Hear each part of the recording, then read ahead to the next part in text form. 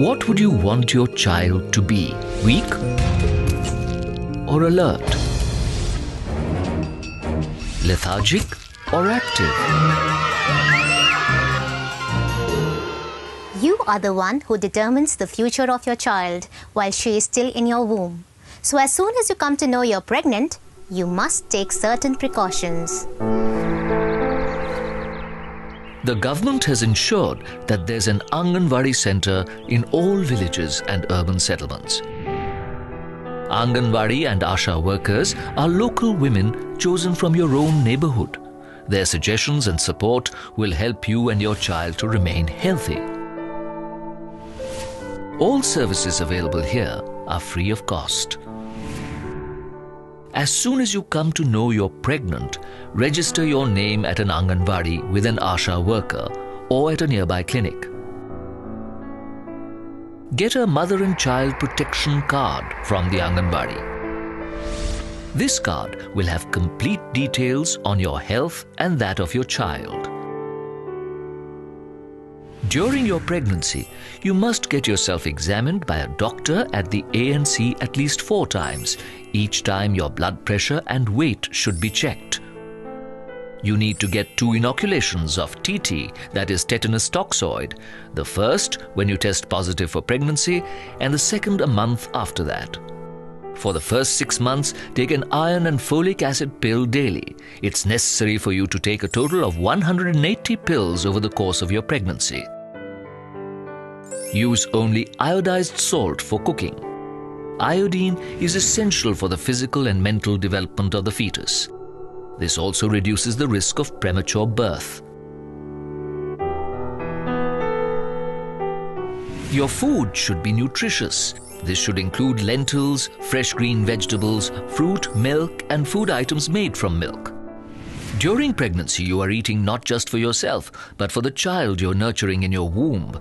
That is why you should eat at least 25% more than you usually do. Stay away from smoking or any form of tobacco use, as well as from alcohol and other intoxicants. Rest for at least 2 hours in the daytime. Do remember, to give birth to a healthy baby, the mother's weight has to increase by 10 to 12 kilos during the course of pregnancy. Now, an important point. Remember, one should become a mother only after attaining maturity. Teenage pregnancy is dangerous, even life-threatening, for both mother and child. So girls shouldn't get married before 18 or become pregnant before the age of 20. You should also be aware that getting a girl married before she turns 18 is illegal. Despite all this, women don't look after themselves. 36% of Indian women are victims of malnutrition and 55% are anemic.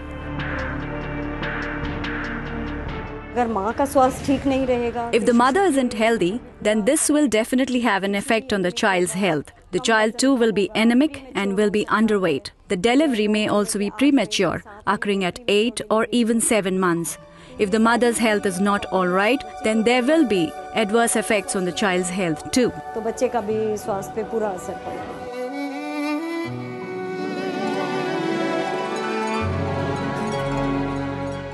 Malnutrition is a big danger for children. The basic development of a child's body and brain happens during the first 2 years. If the child isn't looked after properly during this early phase, she becomes malnourished. Malnourished children fall sick frequently with diseases such as diarrhea and pneumonia. These illnesses can be life-threatening. Malnourished children may grow in age, but their bodies and minds remain weak.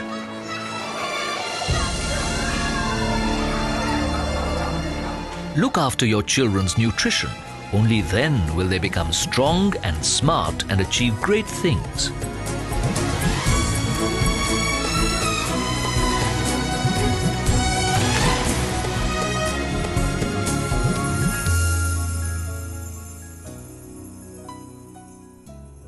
A newborn child's mother, father and other family members should never be negligent while caring for their child's nutrition and well-being.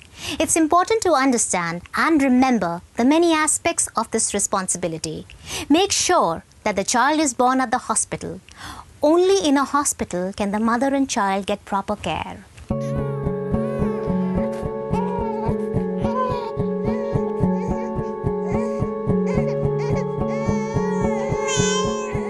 The child's weight should be checked immediately after birth. A healthy newborn weighs over 3 kilos. If the weight of the baby at birth is less than 2.5 kilos, it's considered a low birth weight child.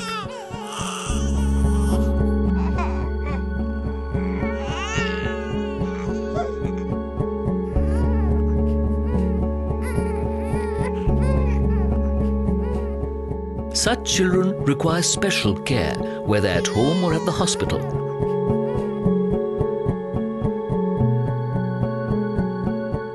But if the weight of the child at the time of birth is less than 1800 grams, then her initial care should be under a special newborn healthcare unit or a hospital.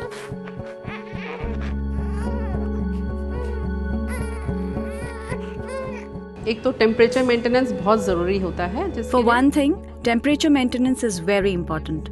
An open care system is available at newborn care units to help in temperature maintenance. All the lab facilities are available for checking for deficiencies in the child's sugar levels. If the child is having difficulty breathing, she's intubated so that the tube in her airways assists her in breathing. And then she's shifted to an intensive care unit. Intensive care unit shift करा जाता है. Family members and health workers have to work hard to look after such children.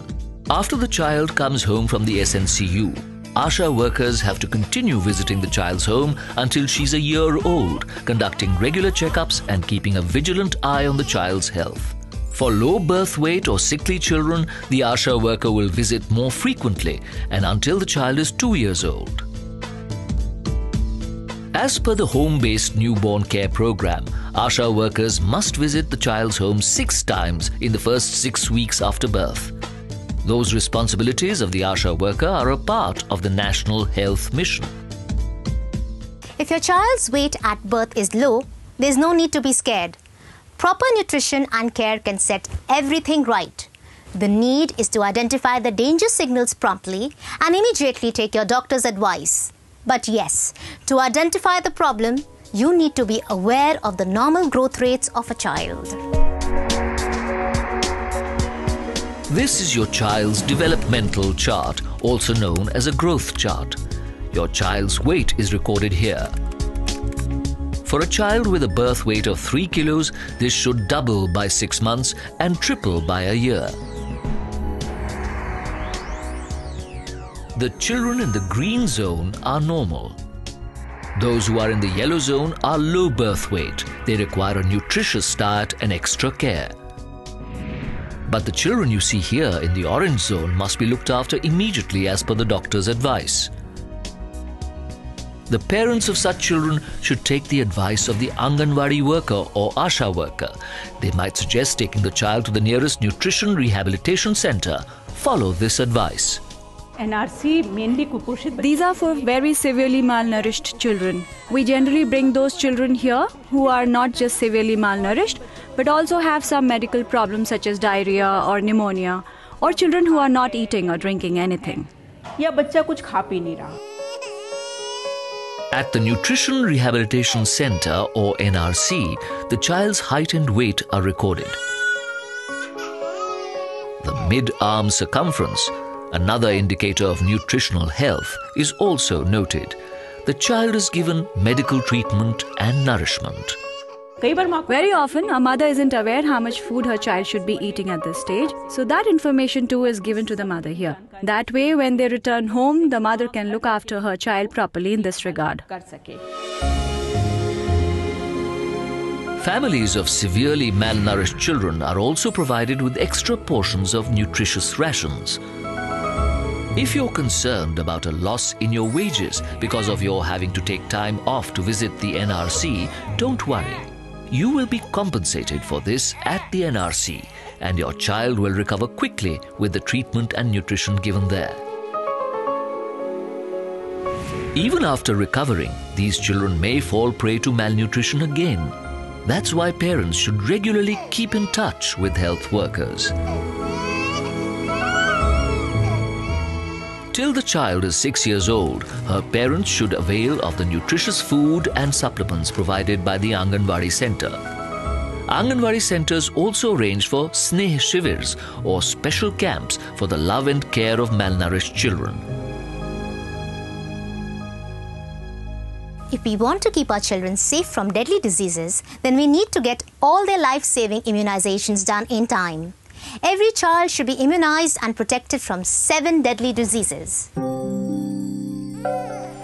Immediately after birth, the child should be given a vitamin K injection. After this, as soon as possible, the BCG inoculation, polio drops,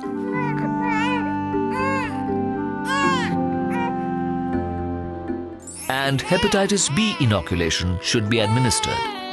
During the first year, your child should be given polio medication as well as hepatitis B and DPT or diphtheria, pertussis or whooping cough, and tetanus as well as measles vaccinations. Some state governments have started giving pentavalent shots instead of DPT and hepatitis B. These include, along with DPT and hepatitis B, HIV pneumonia and meningitis immunizations as well.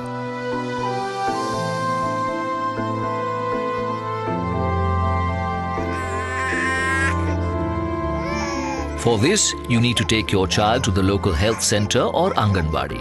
There, at 6, 10 and 14 weeks, all these immunizations are administered.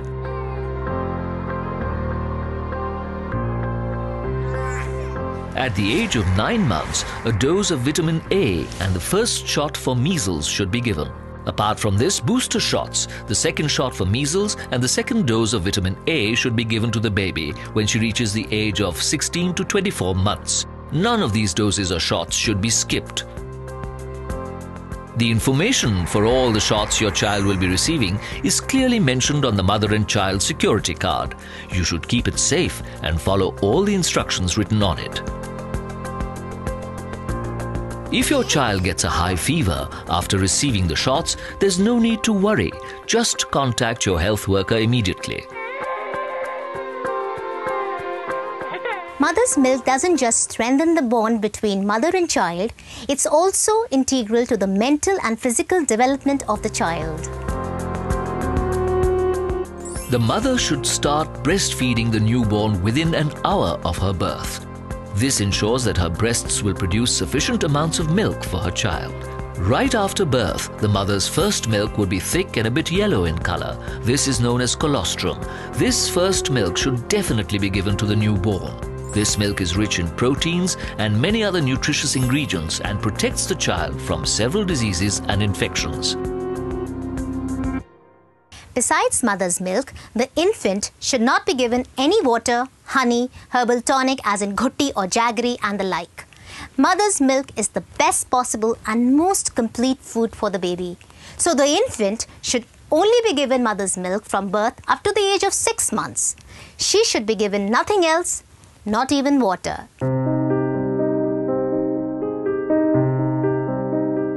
Lactating mothers should take special care to maintain hygiene to prevent the transfer of any infection from the mother to the child. Mothers should also remember to clean their breasts well while having a bath. Each time a mother is to breastfeed her child, she should first wash her hands. Adopting the correct posture and method while feeding the baby is also very important. The mother should hold the baby close against her while feeding her and provide support by cradling her in her arms. The baby's face should be towards the mother's breast. The baby's chin should be touching the mother's breast. The dark part of the nipple should be inside the baby's mouth. The mother should continue feeding the child till she removes her mouth from the mother's breast of her own accord. If the child appears to be still hungry after the milk in one breast is depleted, she should be fed from the other breast. The baby should be fed at least 8 to 10 times in a day, or in other words, after every 2 to 3 hours. If you are unable to breastfeed your baby properly, seek advice from Asha and Anganwadi workers or your doctor. The child signals that it wants milk by catching hold of mother's breast. Sometimes the mother is scared to let the baby bring its head too near, afraid that its nose would get blocked. making breathing difficult. To avoid this, she holds just her nipple towards the child by putting her fingers around the areola. We call this seizuring. However, this means that the child ends up putting pressure only on the nipple. As a result, the milk doesn't flow and the baby gets frustrated. If you're a working mother or have to stay away from your child for some time, then you can express and store your milk in a clean utensil. If it is kept covered in a clean utensil in a cold place, this milk remains consumable for up to 8 hours. This expressed milk can be given to the baby from time to time. The baby receives all nutrients from mother's milk, which is why the diet of a breastfeeding mother should consist of appropriate amounts of food from the 4 food categories. Category 1, grains like wheat, rice, millets, ragi, etc. and lentils. Category 2, vegetables and fruits. Category 3, milk and dairy products. Category 4, edible oils, nuts and oilseeds, jaggery and sugar.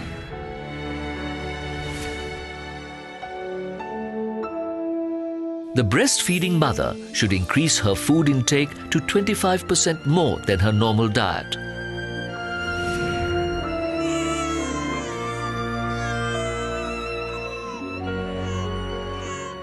Like pregnancy, breastfeeding the child can also be a cause of mental stress for the mother. That's why her home and family environment should be kept stress-free and pleasant. The husband and other members of the family should assist the mother of a newborn in her chores so that she gets enough time to rest.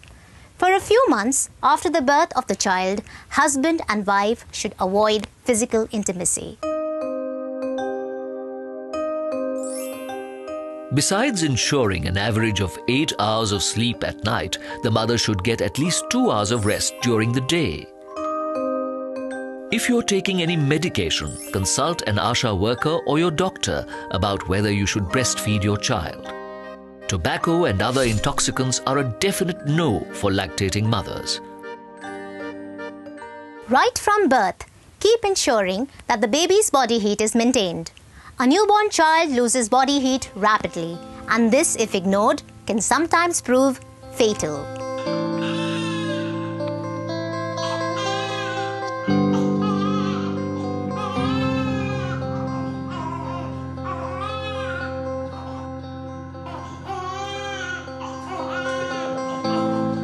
You should not bathe the newborn baby for at least a week after birth. During this time, he should be cleaned with a soft, moist cloth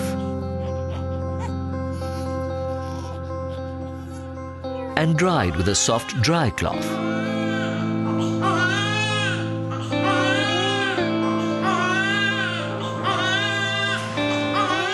Make sure the baby does not catch a cold while being taken here and there. Depending on the weather, take a soft towel, a sheet or a blanket and fold it slightly at one corner.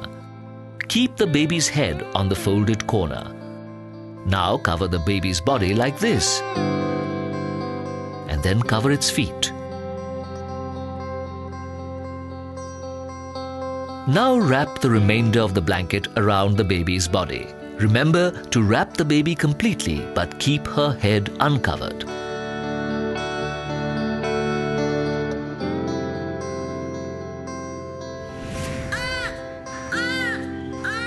One way of maintaining the child's body warmth is called kangaroo mother care or KMC. In this procedure, the baby is made to wear a diaper and a cap. Mittens are used for hands. If small mittens are unavailable, you can use socks for the hands as well.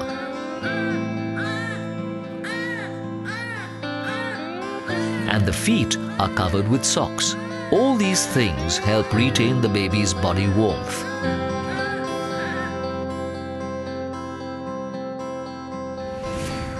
For this, you may take the help of an ASHA or health worker. The child is kept in between the mother's breasts and covered with a cloth or blanket.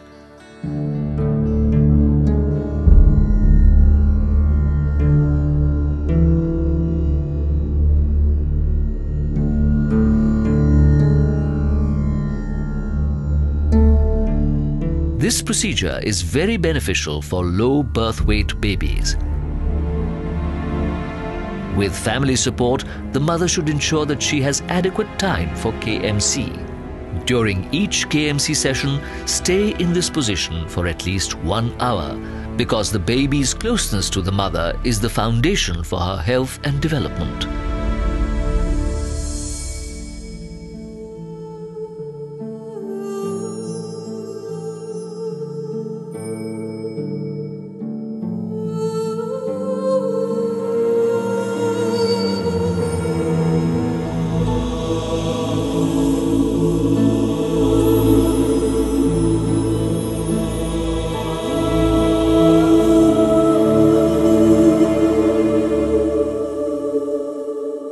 It has been often said that a clean child is a healthy child. Maintaining cleanliness can protect the baby from numerous communicable diseases.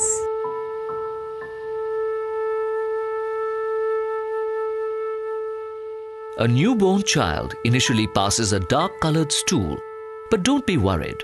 This black or greenish-brown sticky substance is known as meconium.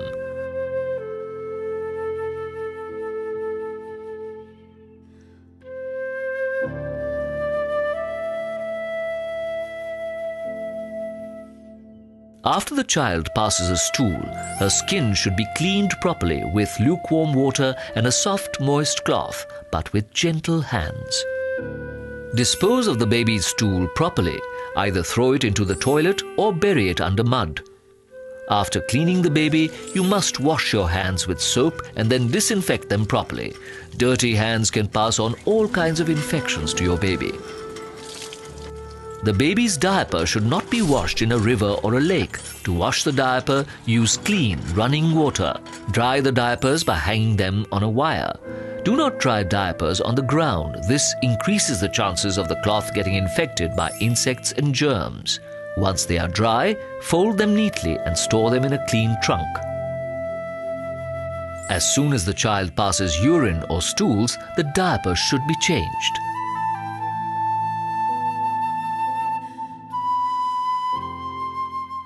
After 6 months of age, you may start giving the child drinking water separately.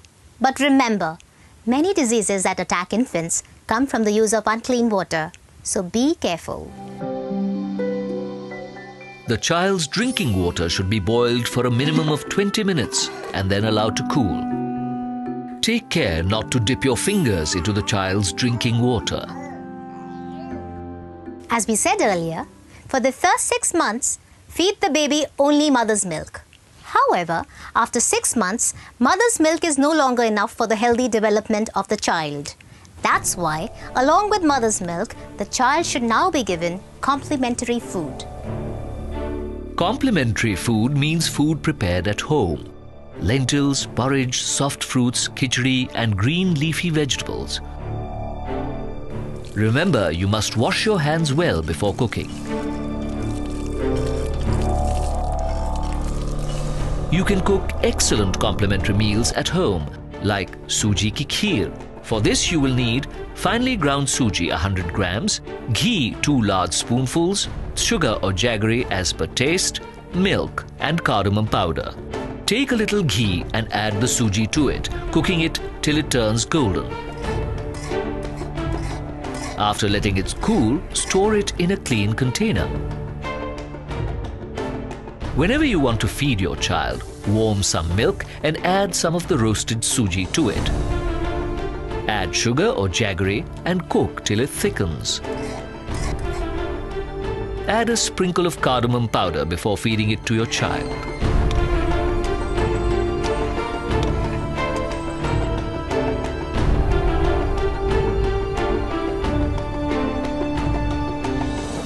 So you saw how easy it is to cook a complementary meal for your child at home. But while feeding your child, do remember the following points. For up to 2 years of age, continue feeding mother's milk to the child. Even after 2 years of age, the child should be given mother's milk as long as she wants it. Make sure the child's utensils are not infected with bacteria. Before using them, boil them to disinfect them. Before feeding your child a complementary meal, wash your hands thoroughly. Use a clean bowl and spoon to feed the child. Use the same bowl so that you will be able to measure if your child is increasing her feed intake according to her age. Keep feeding the child in small amounts at regular intervals. Babies between 6 and 9 months of age should be fed 2 to 3 times a day. Babies between 9 and 12 months should be fed 4 to 5 times daily. After the child is a year old, feed her 5 to 6 times a day. The child will take its time, will eat in small portions. You must keep up your efforts to feed her. Do not feed the child forcefully or by scolding her. Calmly, lovingly pamper the child while feeding.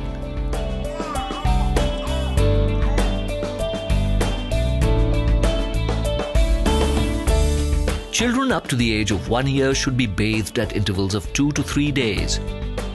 Use a soft cloth and ordinary water to bathe the child. The child may be bathed in warm water, but the temperature should be comfortable for the child, not too hot. The area where the child is bathed should not be windy. While bathing the child, you should first wash her face.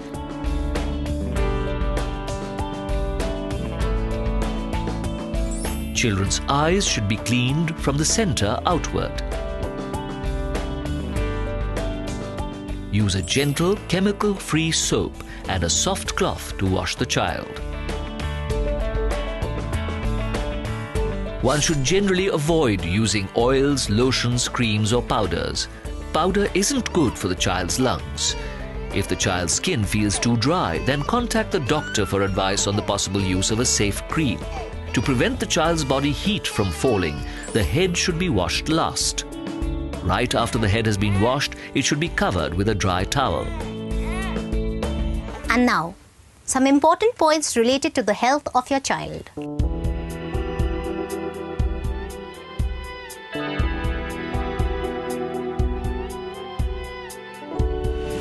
Take care that no one smokes in the house. Smoke is harmful for the child's lungs. Play with your child as much as you want, but do not put a finger in its mouth. The bacteria present on your finger can make the child fall sick. If the child gets diarrhea, then she should be fed with more of the mother's milk. She may also be given an oral rehydration solution or ORS and a zinc tablet. ORS and zinc tablets can be obtained from an Asha or Anganwadi center. Rice water, buttermilk or lemonade may also be given for diarrhea if the child is older than 6 months. If despite all this the vomiting or diarrhea doesn't abate, or if the child is getting weak or urinating less, or if there is blood along with the loose motions, then contact a health worker immediately or take the child to a health center. We follow all these instructions related to the nutrition of children so that they remain healthy and develop properly according to their age. But whether the development is actually properly matching their age, that too is something that their parents should be able to identify. By the age of 3 months, most babies react to your attempts to talk to or to play with them by smiling. Parents should smile at their children, look into their eyes and talk to them. At the age of 6 months, children try to move towards objects.